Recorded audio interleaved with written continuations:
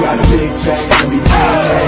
Show me where your friends at, we can flip that. Let me put you on the game. Let me put you on the game. Let me put you on the game. Let me put you on the game. I'll show you where the red at, where the blue at. Show you where they flip that, where they bitch at. Let me put you on the game. Let me put you on the game. Let me put you on the game. Let me put you on the game right now.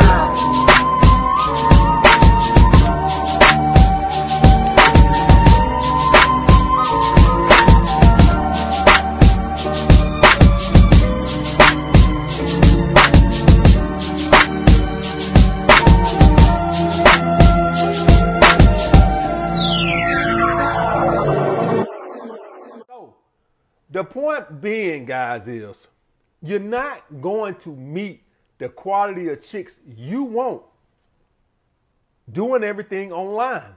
It's just no way around it. Now, when I was younger, guys, so I have a confession to make to all you young guys now, right? Clubs and lounges have gotten a bad rap. That's right. I said it. That's right. Now, here's the thing. I know clubs are full of attention whores. I get it. I know it's full of a bunch of girls who just there to wear short dresses and get attention. And listen, I get all that. But guys, I'm going to say it here right now so you guys understand. They are a necessary evil if you want to get the chicks that you want to attract. I'm just going to say it like that right now. Now, the natural course of things is to meet women doing your, living your life, doing your activities, just doing things you love to do. That's good. But we all know that a lot of the activities we love to do don't involve a lot of women. So I'll say it again, guys.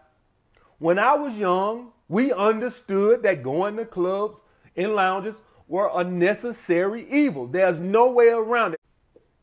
Most of you guys don't like sitting in a classroom, getting a skill or a trade or whatever, education. But you do it because you know that's the way you're going to obtain the financial success that you want, because you know it's a necessary evil. And so I go to the same thing with women, guys.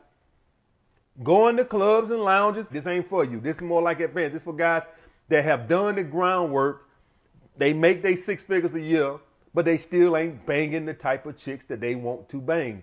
And I am telling you what it's going to take. You guys have got to embrace the lounges and the clubs. What's going on, y'all? It's your boy Alex. Shout out to the Elite Fleet. Make sure you like and subscribe so you can become a member of the Elite Fleet. And we gotta talk about this AMS video because AMS was out here capping. One of my mans hit me up and he was like, yo, I haven't watched AMS in a minute. I was watching one of his videos and it kind of rubbed me the wrong way because he's basically saying going to the club or going to lounges is a necessary evil if you want to find attractive women. And I was just like, yo, you just gave me a topic. I'm about to cook on that. Now, in AMS's defense, when he sent me the video and I watched it, it was from one of his subscribers who said that he's introverted. He already has his life together. He already has his money right and stuff. He just needs to know where to meet women, and women don't like to do the things that he likes to do, so he needs to know where they're at. Now, I find it very hard to believe that in all your hobbies and interests, women don't partake in any of them. You don't see any women there, but I'm going to give them the gift of gab, and I'm just going to say AMS's response is basically the club is a necessary evil, and to meet women, especially 9s and 10s, you basically have to go to the club. That's cap.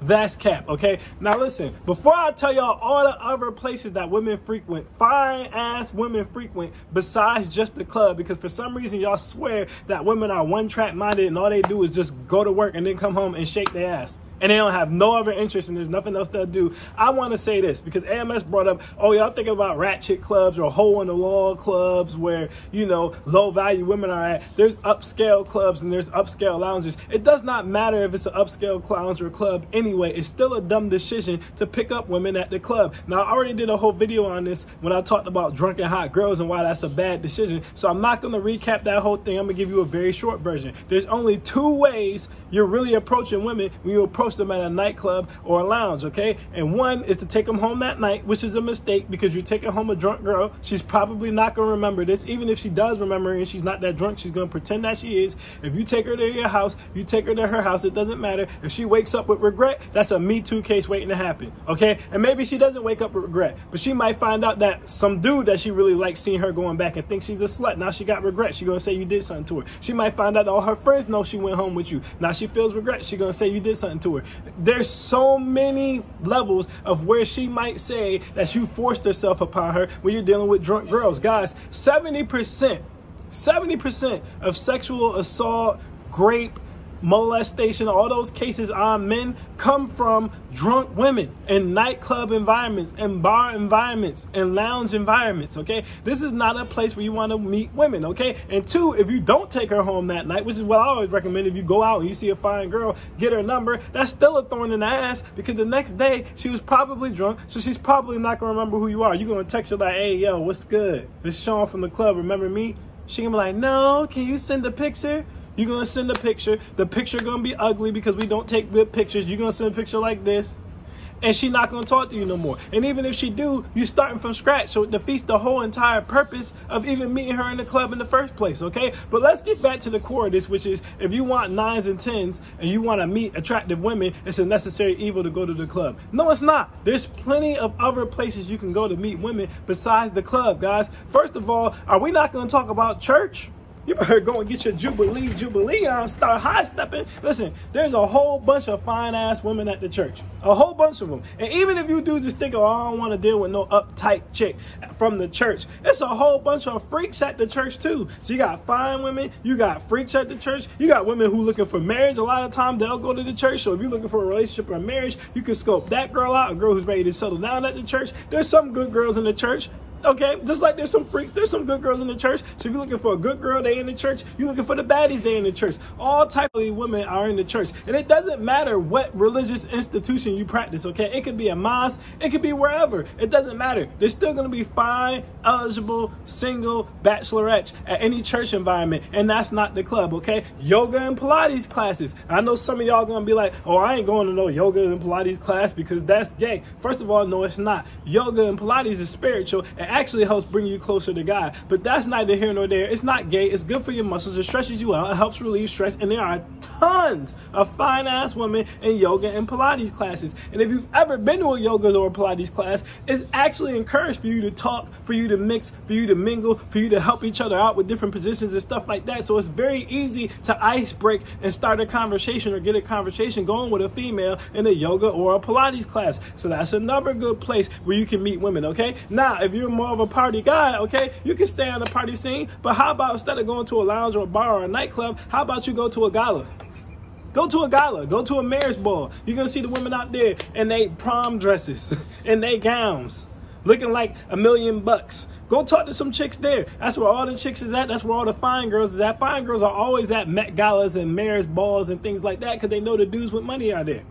So you'll find plenty of 9s and 10s and balls and galas. Why don't you go to some balls and galas? Guys, start going to local events. Start going to local festivals, okay? Start going to local wine tastings. There's a whole bunch of women there. Local fairs, local carnivals, local festivals, okay? Local concerts.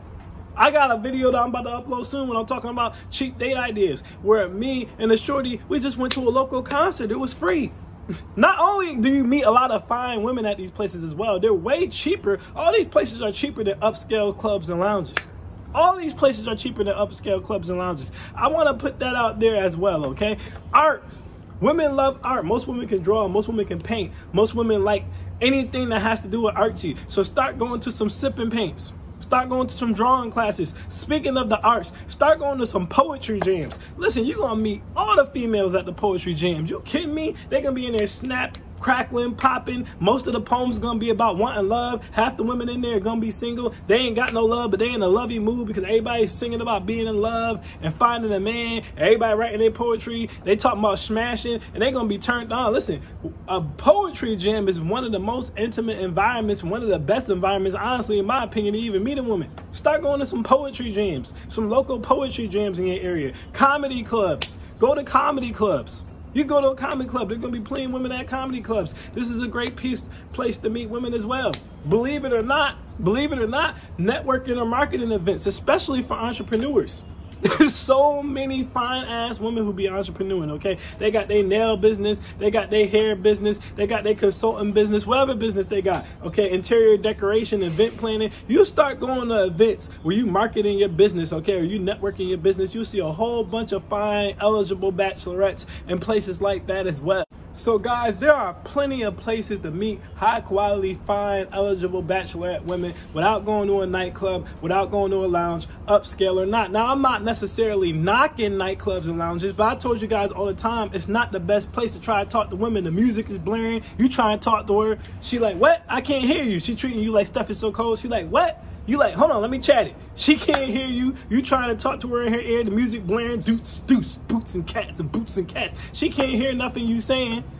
To me, in the club, the best thing to do if you're going to go to an upscale lounge or a club or a boat party or something like that is to bring the women with you. I've told you guys that before. Bring the women with you. I don't think it's a good spot to meet women. And if your ass can't get VIP, if you're not VIP, if you don't got a reserved table or something that makes you stand out from every other dude who's going to be in this upscale nightclub, lounge, or bar, you're done. You're done. If your ass ain't VIP, you ain't at those reserved spots, you're done. They're not going to be looking at you. They're not going to be interested in you. They're not going to be talking to you. And even worse than all that, and I want to leave you guys with this because this is the gem. I always save the gems for the people at the end of the video. If you meet women doing things you don't like to do, you're going to have to deal with that as the relationship continues. Whoo! Let it breathe. I repeat, if you meet women doing things you don't like to do, you're going to have to hold that and deal with that when the relationship continues. So what happens when you not really like the dude said he an introverted dude, he don't really go out like that, okay? And the things he likes to do, women typically don't like to do where he doesn't meet women in. So he takes IMS's advice. He goes to an upscale club, right? He goes to an upscale lounge. He meets a girl at the upscale club, the lounge. But the problem is, whenever she's bored, what's she gonna want to do? I'll let you know. Whenever she's bored, she's gonna want to go to the club or the lounge. He doesn't really like clubs and lounges. So now we got a problem because whenever she's bored, she's going to want to go with her girls back to that place. But she's going back to that place without you. Now you're going to be insecure because you know you met her. You bagged her at that same club or lounge. So someone else probably going to be trying to meet her or bag her at that same club or lounge. Whoo, let that breathe. Let that breathe. Somebody else gonna be trying to talk to her. She about to go out in her high 6-inch heels, her little dress with her little booty cheeks out, her boobies gonna be all out, perked up with the push-up bra. You're gonna be looking like this. Next thing you know, you're gonna be right back online looking up, should my girl be able to go out? And then Richard Cooper and all these dudes gonna pop up like, your girl going out, she a hoe, she a thought, she cheating. Now you insecure. Now you mad. Now you pacing the house waiting for her to come home. She come home. She probably just had a few drinks with the girls. Probably didn't even do nothing. Might have did something though, because again, you met her at the club. You mad. You start an argument. Next thing you know, you going to jail now. Like the bus driver. You pissed off. You going to jail now. You done uppercutted the girl. Now you in jail. Now you in jail.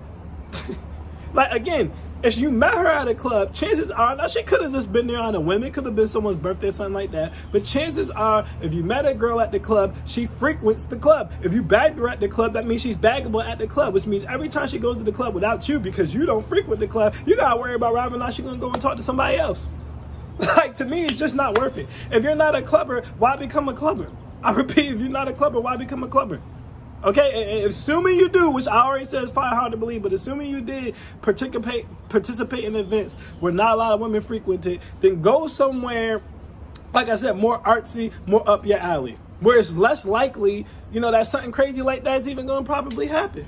But to date a girl who's a clubber and you're not a clubber, that's a recipe for disaster. That's a disaster waiting to happen. Because she going to club without you. Listen, I done seen marriages fall apart because the girl was a clubber and the husband wasn't. So if you think she's going to stop clubbing for you, that ain't going to happen. That ain't going to happen. She's going to go club with her girls, and she's going to meet other guys, and she's going to go club with those other guys. It's going to be a disaster waiting to happen. Guys, listen, if you're not a clubber, you're not a partier, it is okay. You do not have to be to talk to women. Women have various interests. They do a whole bunch of different stuff. You can meet women a bunch of different ways, just like we have various interests, and we do a whole bunch of stuff, and we're not one-track minded, okay? I am Alex, and I am out.